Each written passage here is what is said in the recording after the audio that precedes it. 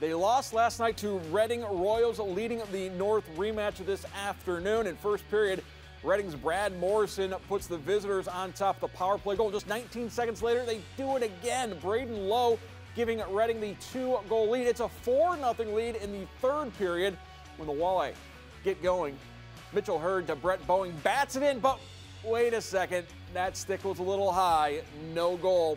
Toledo would get on the board later in the third period.